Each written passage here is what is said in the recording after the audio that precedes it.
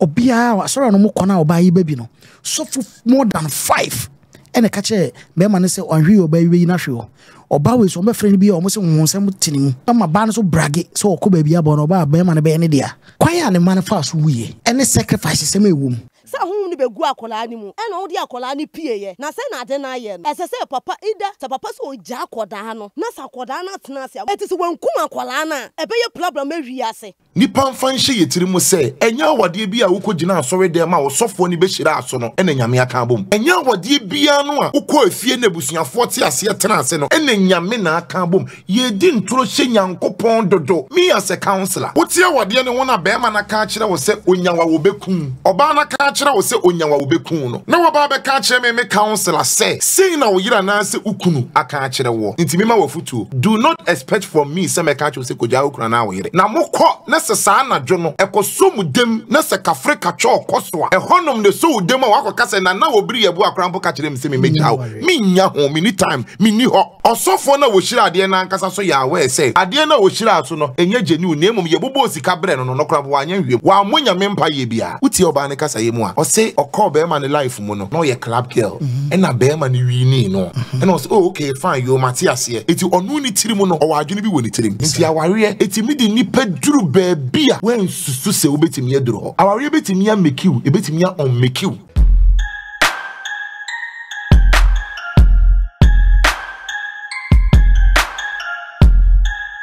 minim se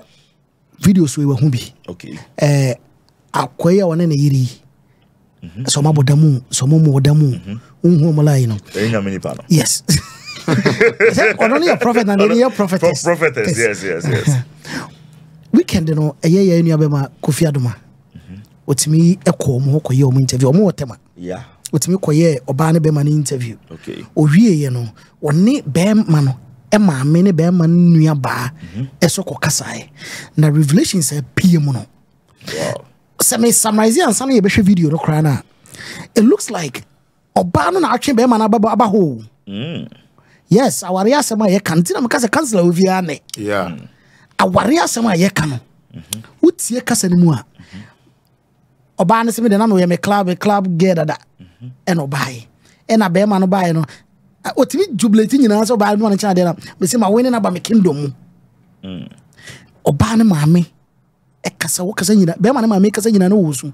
ne kasa mu no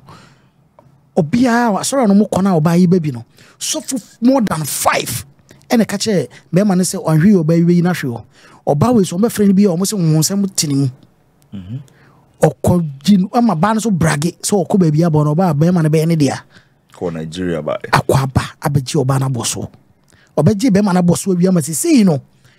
o ma wie ye ni wow o mo so chese se o ma di ye o ma toka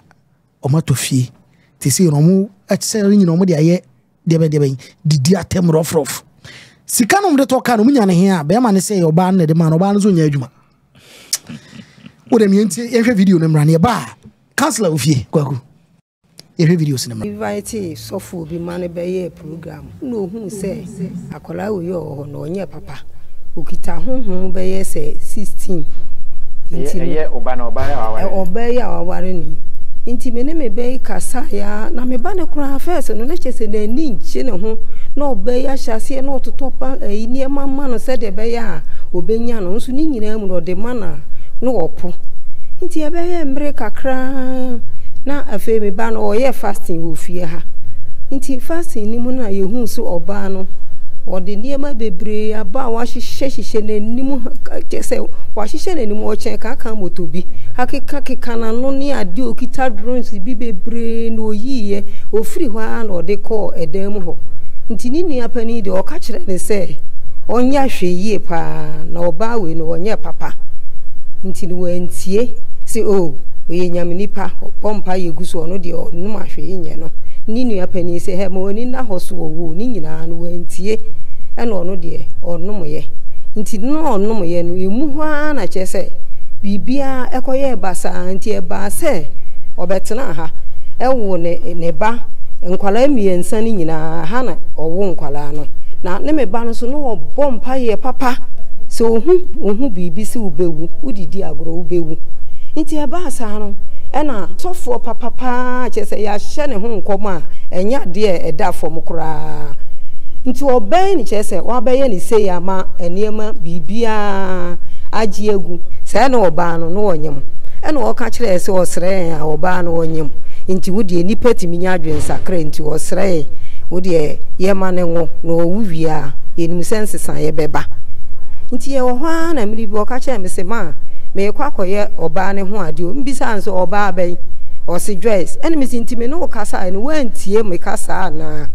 o se an wono de oba no ono an ope no oba na me so o ya hyawoni no o mu ade no ono an ope no ene me se oba wei asabre no no da so ye osofo o da so ye osofo no otime nche ha fie ha na o ya asore ba bia ya si dan no wabobo ayi sei nti e ho no o ya asore Jari serious me ye kofre no asoro ho ba ye o se mama mi nsuo ye sense ogu cap mu se ya o pagya hwe soro se ruade me twu tu mi ni wa ho odin gu nsuo me ma me num nsuo pe onya yaresa me num nsuo ne pa ase ma digide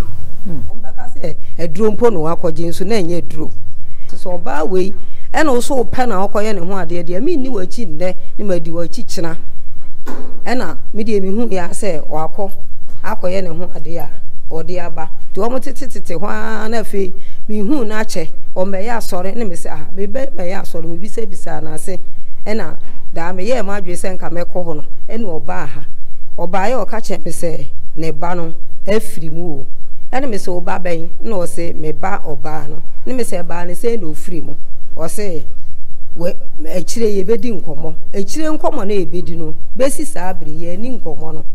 ena de otoso mienu nso ono kura de minim kwan yo fa so nso a eno nso odi wu ye metete ne mframam se ono nso wawu ena ekoka ba maame no side of the story no de owo bema no asem no abeka no kwan a oba edi ono ne ba akwaduru sei eno na yetie no yen konkotie ne man ho asem kwan a ne man fa so wuye ene sacrifice sem ewum yenko kuti ende oba na num to no kan story yenko ne kuti asansensem no somra o video ba ko ka se o ma no ba ko se wo ne ba afode ma Ghana o se mo ne ba afode ma wiase eno ye elsha sa hu ni begu akola ni mu eno odi akola ni pie ye na se na ade na ye no ese se papa ida se papa so ja akoda no na sa akoda na tena se mo de se mo hwe ni mo nyam no de enka ne sa obi a hwe ni mo nyam no eti ba se waja ni wa ye pani no wa be wale no wa wo obi say oh me pe bia god muzaria baba me bia wa so na ho no enegum etisi wankum akwala na ebe ye problem ma wiase so say na de no koye yo etisi ida papa be sacrifice akwala ma wiase na sumdwe ya be say papa yi ade ne chena hwe future wo say tutura sem ewudie moje hwie gu so ni American say papa say o hwe say obe maintain akwala benye na akwala so to ka sa ata menye do say me papa mpese me wale me kwa for baby papa ne ma me say yempe ba ye de enim secret no akola ne de onim so eso ye enim say akola honhom ni egum eti best say papa be bo akola ne dua fi ho no so na wiasa akola say asomdwe na papa da bi opre ama wiasa na bamu e say ka say ja akola na tena fi a wanyi ba bi ekwo bi oba untumi ndan to no onante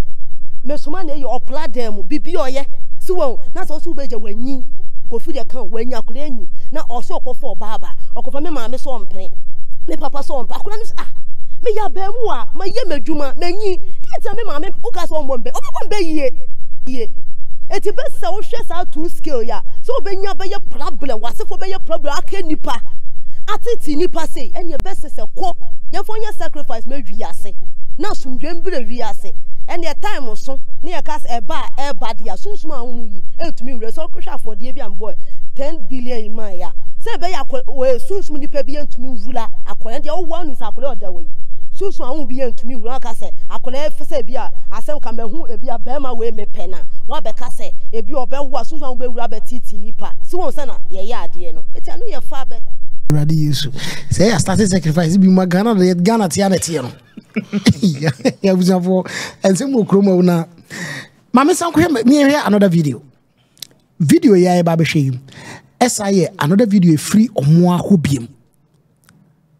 ye hwemra papa eso no ku de metie nkomo nyina na menim se me wrong se me ka se sa bre na ɔware wo no na wo kyerɛ sɛ ɔyɛ club girl na wakɔ enjoy wiase na ɛna ɔno ɛwɔ Kristo mu asɔfodie mu prophet na sese no unu watumi atwe na akɔ wo lie ho ɔno antumi antwe wo also I say we be some question no they come me marry atwe akra ma bonsam oh but they go fit wanya akra ma bonsam ma twe na ko ma hindi emu be na go eternity we eternal for land na so sa me de na ba ti we marry ni we kwa ma dwe ma so ye we kwa se ka papa bibi ma me sa marry ni esa onu bo de sofo so na ase wa kan asemo eti aka ye hwe kingdoms mi yenu onu so ye sofo e na me se me ye club girl e na watwe me ya ba e na me se okay adien papa me di nkunim te se opa bibi ma me ma wi ni ba me nka se me de ne ko Satan ahinde se wo hwa Kristo no no so ogina ono ne fa na ye Satan no so ono ne fa na ye sum e na ne fa na ye fisa sa kingdoms to man ko ba we ye kan me eternal fo no e na matwe papa ko ho so eti ye kan me na ma wi ni ade emma wotumi oh enye say emma wotumi tie there be say na baby na wo ne baby a wo me disagree with you say ono no watwe tie ontwe me tie ba me ntwe ade un say maka say Bible na da ono do are created but to me wo enti betwe ne ba ye utie betwe ne ba ye na ye akwese ye di Bible na chi ai to do level na me ka che ne say Bible na nya papa nti ono mpo na ndomu se yetie eye ba ne be ma ne yetie be ma no e ma me be ma ne nua ba so e grant interview ne bi na o kire m kwan a obai di sika e de niema bi drinks ne niema bi na do katwa ato kra ne se sika bi kra o manyenya na nsen no ono kra de wonte ase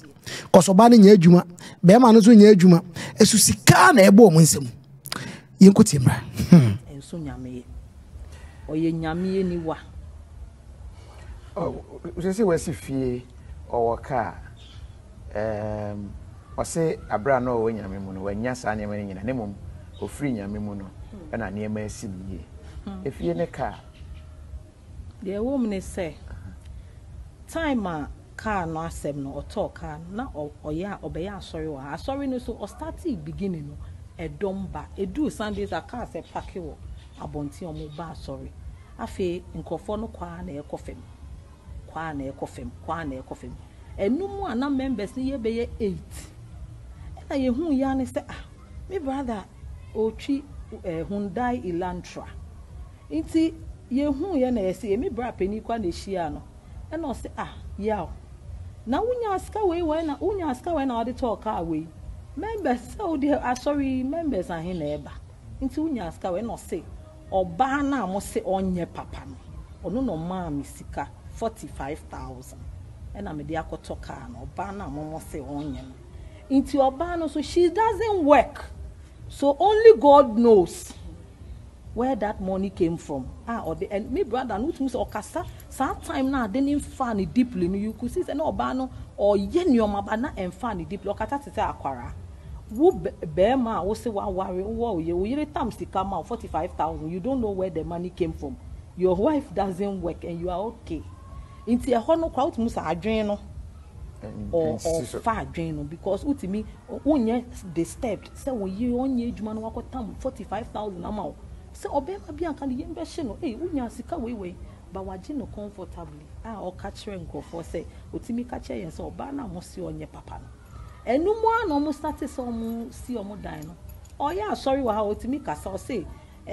ono ni sika na wenya no enye asori collection na mo ahe mo ba asori a 11 cedi 22 cedi ahe na mo de bre me eye sika metimi hu se me si ma asori dan me si me dan me si ma asori dan matoka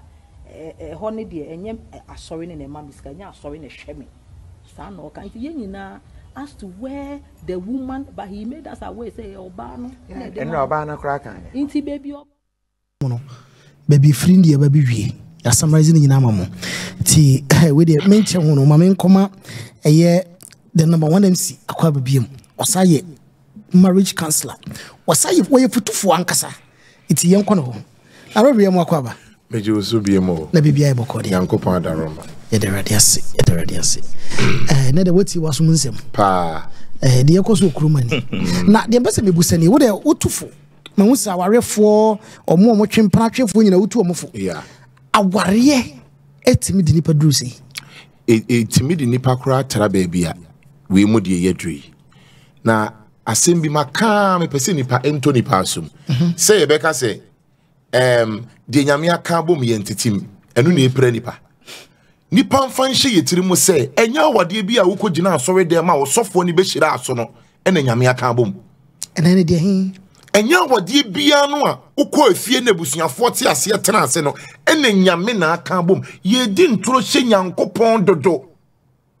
enti ye de nyame aka bom oba na ikunu no te ho ye de nyame aka bom be ma na ikunu no te ho me as a counselor wotia wade ne wona be ma na ka kire wo se onyawa wo bekun oba na ka kire wo se onyawa wo bekun no na wo ba be ka kire me counselor say na wo yira na se ukunu aka kire wo ntimi ma wo futu do not expect from me say me ka kire wo se koja ukuna na wo yire na mokọ na se sa na dwo no ekoso mu dem na se kafrika cho kosoa honom de so dem a wakọ se Nana Obiri Yeboah akrampo ka kire me se me mejaw me nya ho me ni time me ni ho because when no masam na wo ka kire me no make statement bi a kire se wo se nka wanka se wasi kwan so na emom u bebusam se kwan na wasi so no ehemfa na wo mfa won say aware bebre nkrofo aware no u bekom no na danfo bi ware ye na opese oye bi onu ani twia said the nadamfo ne ye no eno wa memem film na wo dream ka onim say nadamfo kunu na wagye nadamfo boy na wagye nadamfo girl na wagye no de ti akowurem osofo na wo hira ade na nkasa so ya we say ade na wo hira aso no enye genu na emom ye bobo sika bre no no kra bo anya hwem wa monya mempa ye bia na ware we say egu ahum se de nyame aka bom eti de nkrofo we say mienu die atie yi na se wote awade ete saa ho wote oba ne kasa ye mu a o say call be man life mu no no ye club girl na be man wi ni no and I say oh okay fine you Matthias here eti onu ni tiri mu no o wa adwene bi woni tirim ansa na wo de ekọ enti ekọ so nkakran now no be man say won jintum but was on jitum because we winning the corner side say wo hwe ne mo ye no social media ya enya asofo sem wutie de ma America na wutie de ni nua ba na eka na be man ni woni suban bi but the niam ekọ so no ye wo ba ne yo no ena akọ nti aware etimi di nipa duru baabia wen susu se obetimi aduru ho aware betimi ya make you ebetimi ya on make you ye GhPage ye kwaku ye osumesi wona wo ba bi kama na nkrofo na atwa ho ahia na hyase wache dodo ware unware ye no won se nkrofo sade wo ansa tete no so ye se wo pema dodo unware ye nti nkrofo bi krampo adwene ye wo se ebia wo ye kuhwani aware a unware ye nti se na nkrofo adwene na watie di asam na ye ka kire wo no na wo di utie akowura ware mu wan dwene ho a edi wo bedru ba bi asanka wan ware na nka wo di wo hia anka ye we mu di se lady ne kasa mu na most time da na hia me pa uti oba na me de eri agbana crab ene papa ba ne de bo afore sunsum no sunsum se mu no David na me catch up so me nyini so mabodam because omo kasa mu da ho it looks like I say omo make sacrifice bi na sunsum so so obo omo so I don't know sada wo hu na meko ho asem ne sha se begin na lady bi ye video e wo social media me like me comment o kan party bi ti me kan ba bi si yenya kofi a ko interview no lady ni make statement bi say Ghana had the agency hunu na yesoso because we di eye say your board dam no kofi akọ interview ni say see na air trendy me tell na say wo kwan bi so at the same time no ebesi baabi akọsi me sa abona ba so say Kofi TV ayade because okoye no eye no kore no doubt say Ghana ha yeso so nsem hunu so ensem tantan so ade eye papa no oh Nana Obiri Yeboah eye MC Nana Obiri Yeboah eye abrabo mu nkomo Russian frame o mebusa me hwe sade ne nka wa frame ya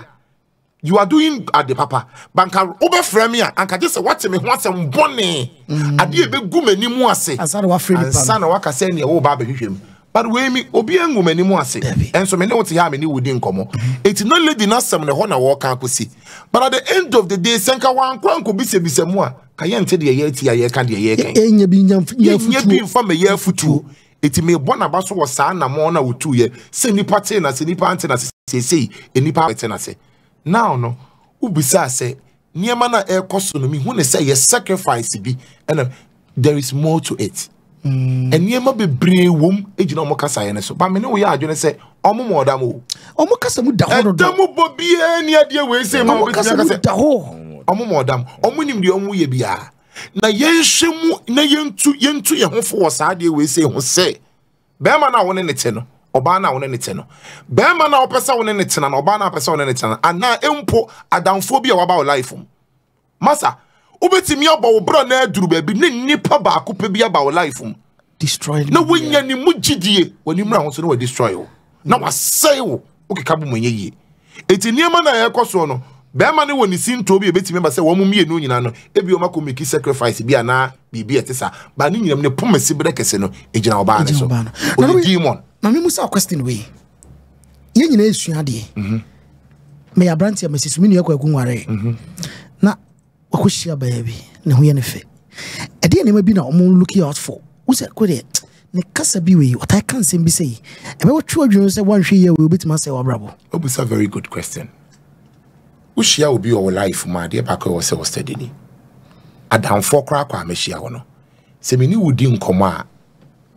be share the kind busa questions about our past experience e kobo se woni obi di nkomo na obi e woni na san bi opese wo kire se na onye ontimi nya de ba akopa bi ntimi nka se oh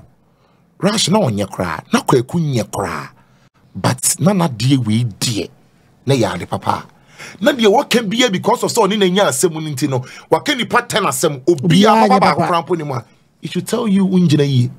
enti nipa na wahia no no pesa wo kire wo se usuni papa bi ni wiase wona wo pewa the moment but ne pastor asem ni nyina papa bia ankoso a hyase ebusa ho sa de wo ye bofo ana oye nyankopon ana mbu ani mu sa ne ma ne so 2 wahia obi wo wabrabom oba na be ma pesa wo ne ware o suba bi e wo da na dia utimi se untimi nya ho hwe ma ne nyeye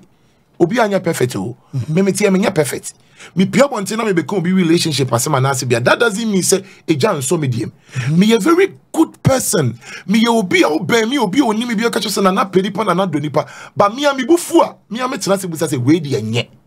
a part of me enti nipa na woni ne san wonim say ne okasa 1 2 na or threaten me de obi me run for me kuno yes obi me run for me de won ya me kuno me de won ya me run for me ti me krampo de ade awo se wuntimi nya hwe mfa ho a stay back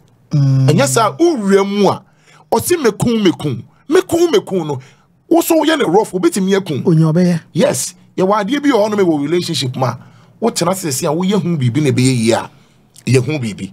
ye wade bi na wo ye hu bibi na enye yi a je wa home ape ba bi tena because nye bibi na wo ye hu bibi be ye but wo ye hu bibi na be ye a for example be ma na me ne tena asa opema sabi kompentwen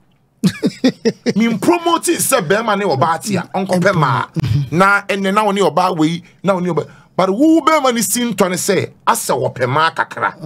enne obi be ma woni ne tie sinto ne se o join ne okot obi die sinto ne se ni bufu agi so de bibi twa no hunu moja tena ne bo ato ne enti eniama ne yetena o meja ne nyina no se enne mi die mi ye hu bibi ne be ya ma wentena se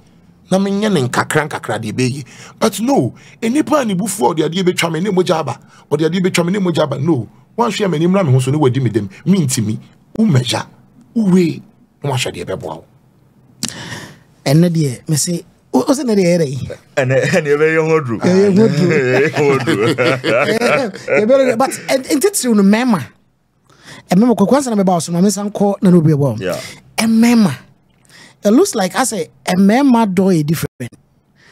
Bema be on more for by bit say way situation. Obia cabbage unti fo. Yes, sorry, so I say our any paminu na kabum. But obiso ka say nko tie ni mame ma futu a nkeboa no. Mame musa aware e wo say utie outside the futu. For example, umame mo, sister mo, typical example this. And starting here, omo kasa wenti. But mo also to for say aware de emu mienu asem, emu obi mam. So which is which? Eno ni asem no.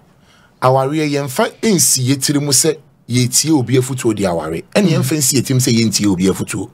Wo hwe obi de na wo de aye wo de ye. Epi abonten me ne me yere na epi. Na ni obi ho no ma me da na di a che oba na me hu say no. ne ya kwaku da na dia che ono na ewe it's better than me de no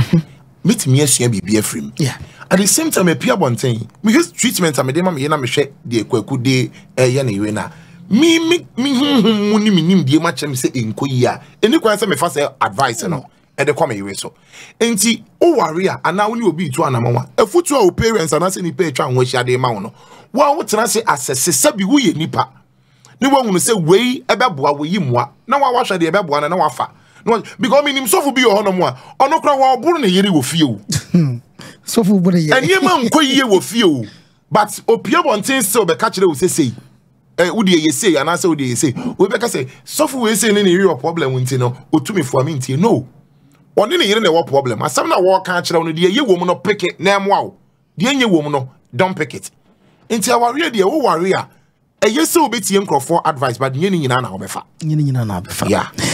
kwaku bram kakra me rush nim say story wadi achira no mamensa musa masha so ye me ho dra fa ayo hodru na me de rush mamen kan ye na men kan ye pa se den na na ka no me be wa na mam ka se mamen waro sawo adentia men waro rush me to me personally me nyansem de obi ani ho nim nyansa chen mame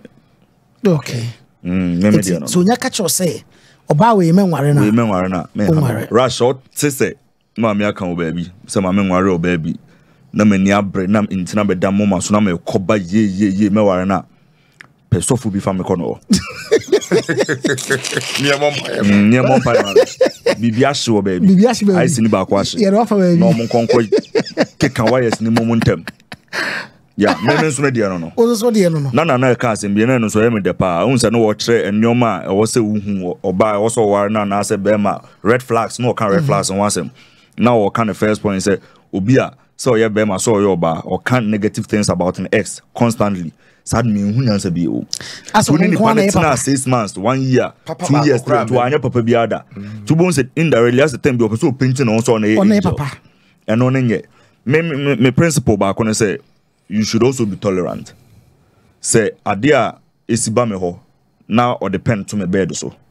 na me complain araba ba me ho no the star pen na to me bed so na say me complain time bia meaning say me tolerate araba because yes me waro and I say ya ware me waro for nyankopon ye madom a e bia mfie bia manya bia me say nya be 40 years 50 years 60 years aka wan san me fra asase so nyankopon ye me no mienu adom a ye nyina e benya sa number of years na wa asase so enti say man tolerate no man ketenketi bia 60 years na betimi you understand enti aya na sa no man ketenketi ni enti na ya ka say ansa na be relationship ni woni oba na be date na mo be ware bia no aya na red flags no wo buane guso enyo man kitin bebre show nti bo say nipa nde show ani wia be man de show ani wia no ban de show ani wia ho na so no yonku bi kasa ana no papa bi no ma bi kasa ono kwa say na no de yeme say na no de yeme nti bo say afena nipa no be ka tro say eh na so no wa say papa we nyina na ate afena no ani ba ho nti red flags ndi ana wo ho na eyi kakra shoe kakra be to ama ya hye ana se pizza kakra enso be to ama wo mo ana se san no man kitin no na blind yen na ye hu de ekoso no nyina nti rush ade we na ha adwen ho na se de ne ye ka no modam bibia yo okay na ennyoma bi ana em se anko yi nti asie bi me mu say me de be na I was telling initially say oba no or the agenda ne bai. Oh yes, utie stories and say the esi bai dia. Or the agenda ne bai. No oba no the mission ne bai because utie ni sister na be ma ni sister ne kasa ne kasa mu nyina no se oba no timi kasa omu ba so no mu nyina ne kwa asore. Yeah. Ti kasa we de menya no wo de mu twe na me ko hene aba me ba menya no okoba no to nyoma okoba na nua ne ye 40 days fasting a breaky fasting no. That is what the problem is. Achadie ne kra na ye gigi free nkrofo ho no nya achadie bia na wose enye bibia na oso oje because achadie bi ho no mo a ye wode ye de akoye a ye de be se wo kwan bi so na onim yesu ye fasting no 40 days fasting no chairman e ko no wo man brodo no sam ka chairman nim chairman amahu yesu kristo kra anyi no ho achiye ono kra je hwe ono kra no hu se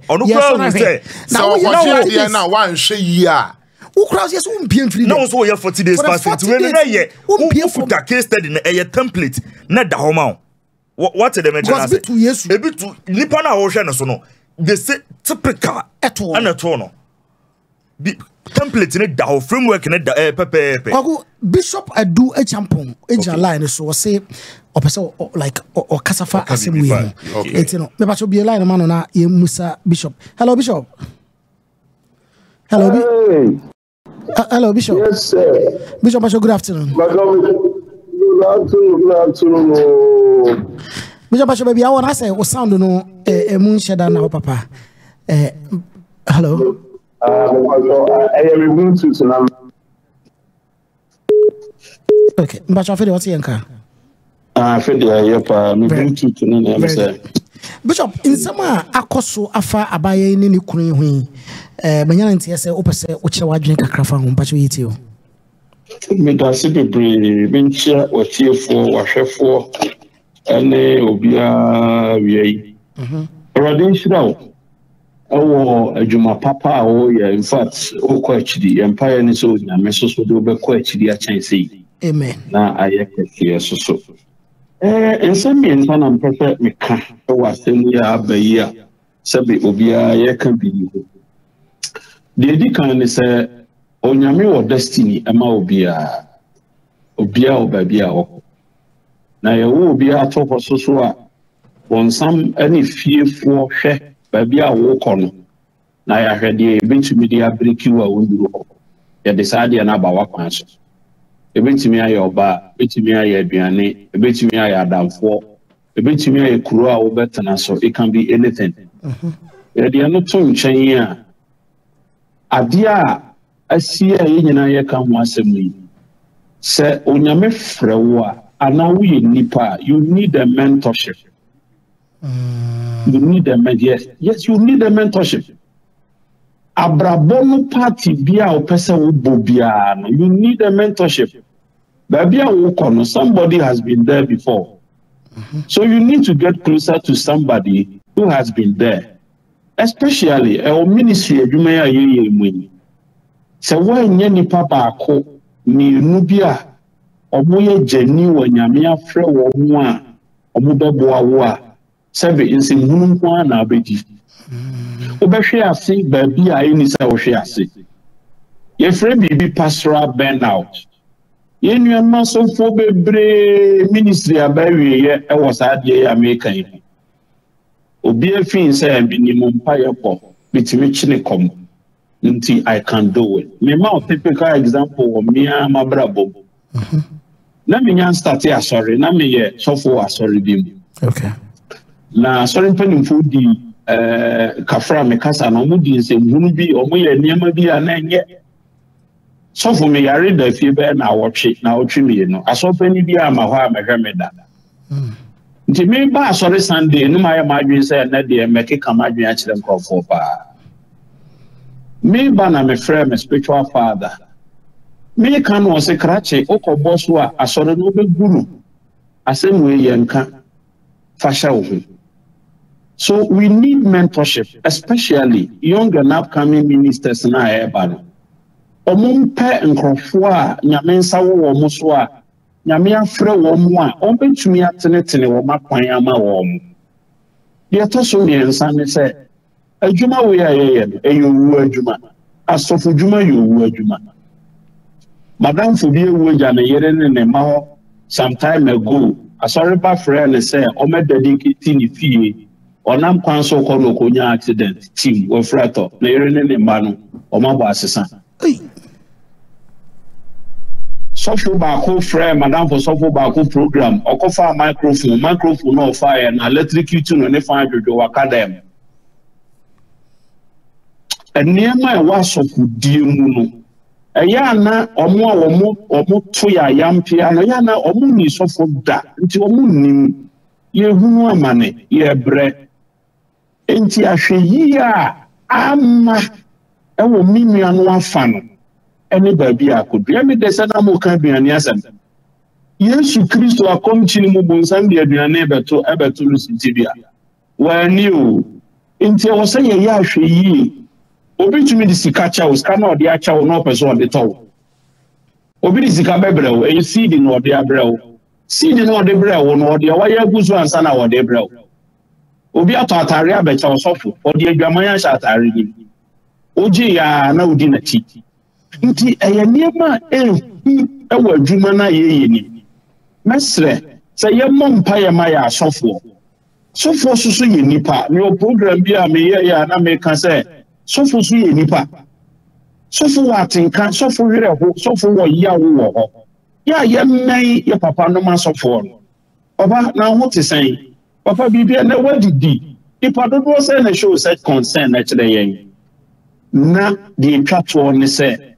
yɛmmɛn yɛ nuanom asɔfoɔ no sɛ yɛhu sɛ ɔmo wɔ ahokyere mu a yɛmmoa wɔn me bibi hia me a boss ɛbɛyɛ den sɛ mɛba wo nkyɛn bɛka kyerɛ sɛ kɔmmɔ de me ɛden nso na kɔmmɔ de me mepakyɛw kakra mpɛ sɛ meka ni Bishop yɛdase paa yɛdase bebree aseda yɛwurade nana deɛ sɔfo bishop ka wone deɛ mefa firim paa ɔse nnipa bi a wohia something like role model sɛ because maybe I will call.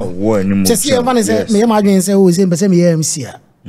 Common sense, but you will be a B. Yes. There are maybe be an yaka. ABI, I say, we can. The problem about 1 year, I say, it's in this somebody until zoom in say or start here, Brabon,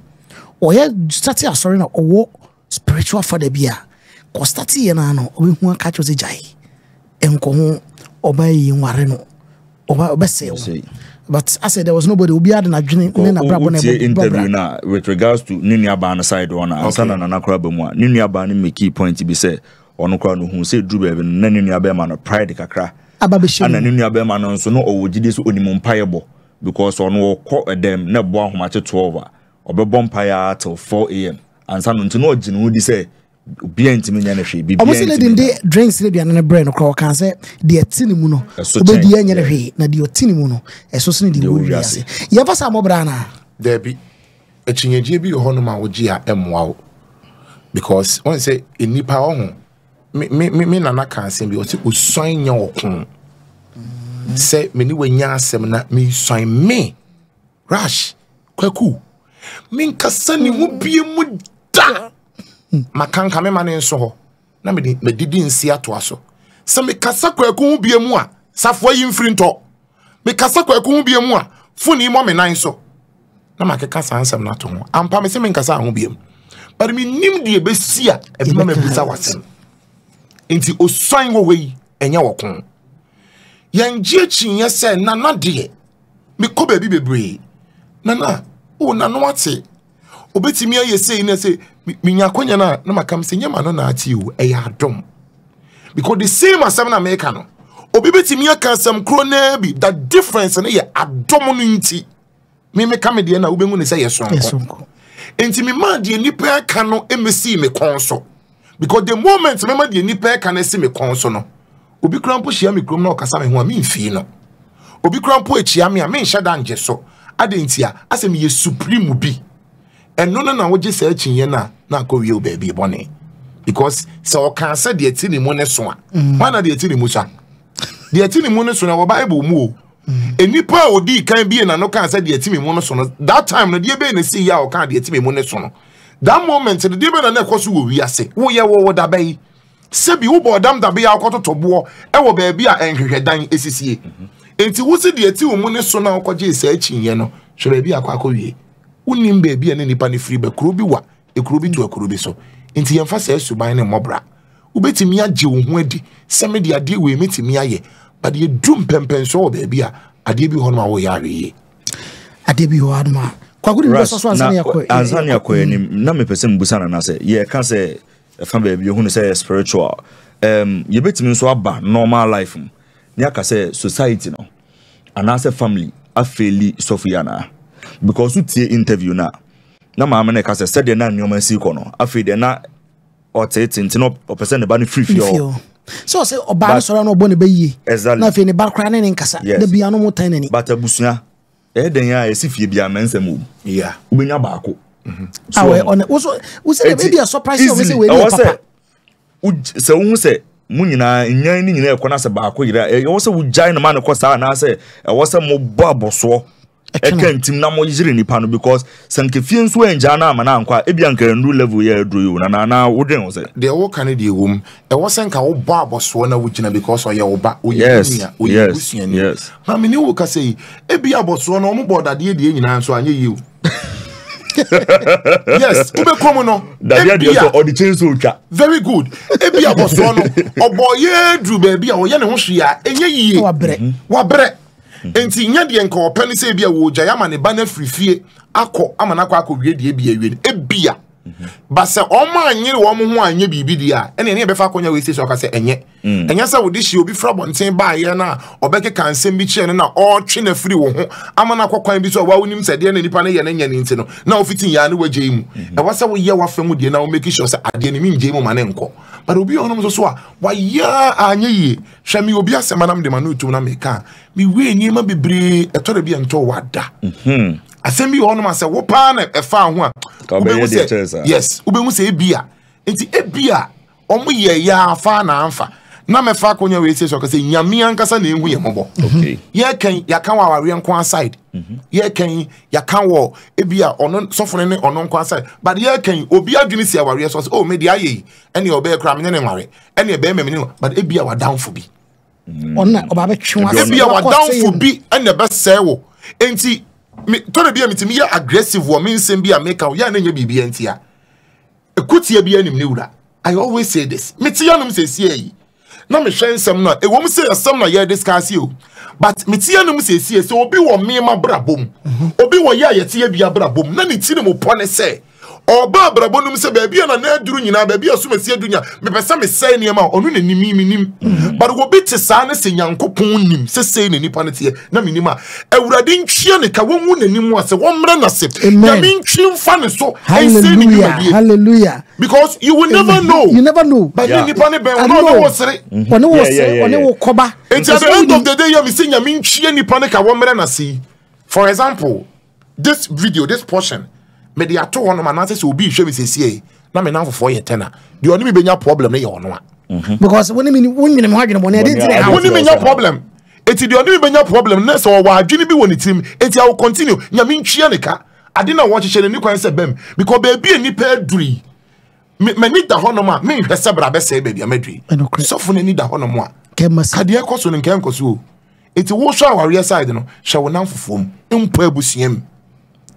Rash, men so be the kakam di twatwa ye and say let's make a conscious effort as a society. Ni empe kwan ye be fa so be more help mental way no. But there empe kwan ye be fa so ye be. You see you give help can any man hu se bibia mu de da ho ne be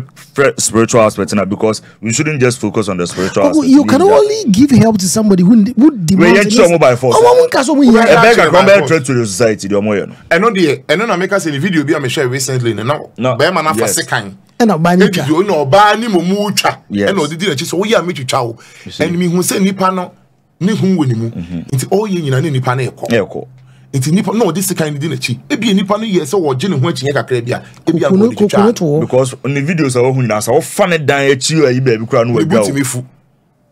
omoso wa fa ne yes into a threat to society nti wo se grab your force ne kwhwehwe ne omam ansa na ye hwe ne hu se bibia ye okay dia se enkra no ba kwa ka anambo se no mo ye 3 enkra no don't think say ba kwa say dey bi ne ho bi mo kwani nyina asa ena ade ba ko so society hwehwem na empanyimfo bem na policefoɔ bem say enkra no ewuo na asɛm na omoka no me hu ne so omoka sunsun mu asɛm sa na madwene ye hwehwem ne enkom but ebetimi aye se sunsun na ho na mani enkra no esie omo wei hospital be near the omokoye who's on my men crass I don't know me we was the chile make was on check sa niema ni nyina was hono ye emphasize ni yebusa enkra no ye see omo we edi ne kun omo hospital be near the omokoye owuwo fie okay motre be near the omokoye ehin ye tutu ye the omo she e was sa de ni question omo o se hwe sa nyama nyina rush because omo nkomodie no emunsi eto bi am se wo show omo video ni bi aduane bi eda hono ma oba na eje ho se aduane we why recipe what's I know what creative recipe. I don't know where you know so a creative recipe. No me share the recipe no. Yeah. I know quite do. Oh. Me hey, I know quite do. Wow. Now, if I say the recipe no so you see even say the confidence level no ba no. Oh, the confidence okasa. Oh yes, okasa ya no nim de okan okasa with extreme confidence like onim de oye. So yes. Or creative recipe. I was for na de okroma sisi de brem no no de okroma de brem no mene ye Nana Obiri Yeboah ene mi aminu abema